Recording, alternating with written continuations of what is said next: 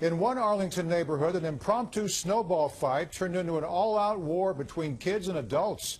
Rachel Scher was in the middle of the battle and joins us live with more. Rachel, what was this about? Well, Morris, I can tell you it was a lot of fun. Now, I know this weather, it's not ideal for driving conditions, but earlier today, at least, this snow had the perfect consistency for making snowballs. And so earlier today at Penrose Square, they had no shortage of ammo.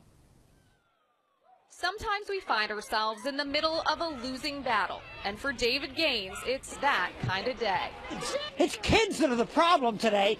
Somebody just hit me with a snowball.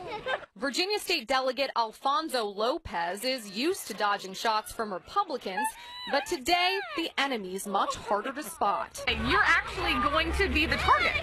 No, I'm not. Everyone is the target. It's a collective target.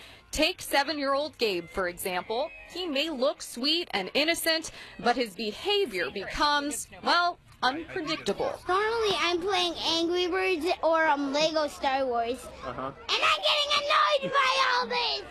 And here at Penrose Square, it's all about strategy. And by strategy, we mean making the perfect snowball. Sean Morris here to show me how it's done. His secret, it's all about the scoop, the sweep, the lift, and the throw.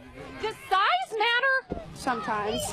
The impact Aaron Lopez can attest to. I don't know, really dangerous. I get hit in the butt 12, 13 times, 14 times. The blows keep on coming, but everyone wears their bravest face. This guy? Because there's no day like a snow day to bring out the 12-year-old in everyone. But boy, what a day for a snowball fight, eh? Oh, gotta go.